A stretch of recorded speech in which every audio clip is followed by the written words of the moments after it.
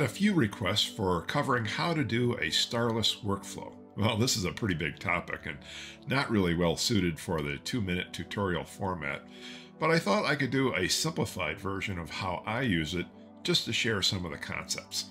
The core idea here is that you can separate an image into a starless version and a stars only version. You can then aggressively process the starless image without worrying about distorting the stars. The stars only image can then be enhanced themselves before the stars are added back in. I'm going to start here using my image of Malot 15, the heart of the heart.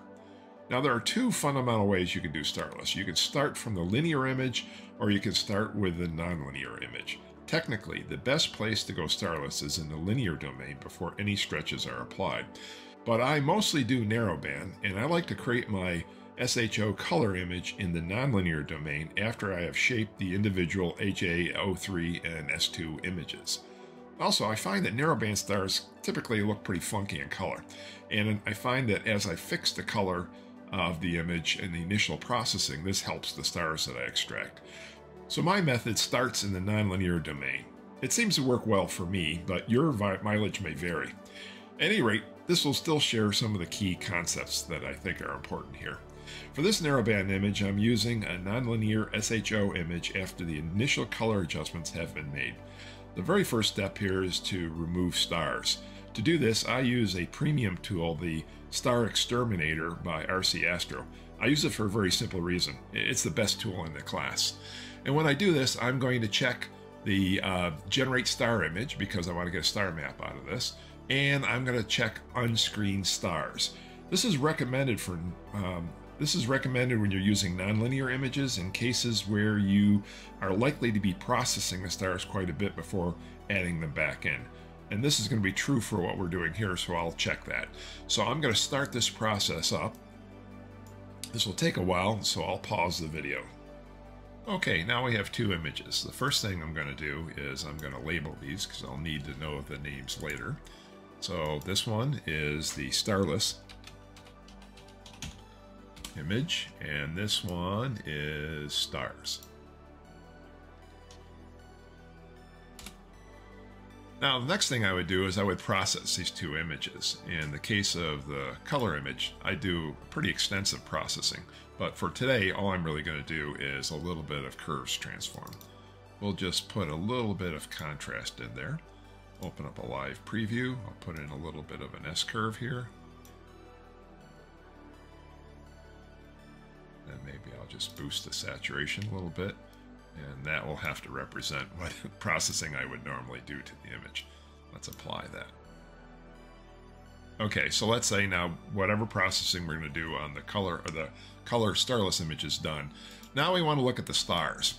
And the stars, like I say, often look a little bit funky here, and they do look funky. It looks like we have a bit of a magenta red coloration in here. So we're going to deal with that. And I'm going to deal with that with the curves tool. We'll reset this, and we're going to open a live preview. And the first thing I want to do is pull down the red a little bit. Next thing is I'm going to go to green, and I'm going to put a couple of handles in here. And I'm going to take the lower one and I'm going to bring that up a little bit so we get some of that magenta bias out of there a little bit. Maybe I'll take the red down a little bit more here. And finally, I'll probably do just a little bit of contrast suppression. With that, I'll apply that to the image of the stars. And now things are more neutral and a little bit better behaved.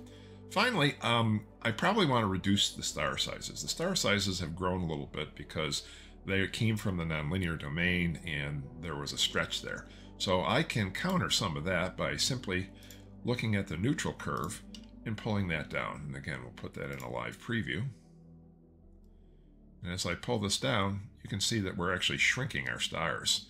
Some of the smaller ones are fading out and the bigger ones are getting smaller in size. So we'll do something modest, say like that. We'll apply that to the image, and at this point we have an improved version of the stars image. Now we want to add that back in, and since we took the stars out by an unscreening process, we're going to need to add that back in with a screening function. And the screening function is something that we're going to apply with pixel math. In the pixel math, I have an equation here, which I'll zoom in on so you can see it a little bit better. And it's basically just a way of adding the stars back in. And when I hit this, what we're going to do is create a brand new version of the image, which is a combination of the two. And with that, we now have our new version of the image with the stars back in. The stars are smaller. They've been improved through the processing that we've done on that. And then the background has also been enhanced by the processing. And one has not crossed into the other. And with this kind of a starless approach, you can be very aggressive on your processing and still get a very nice natural looking image.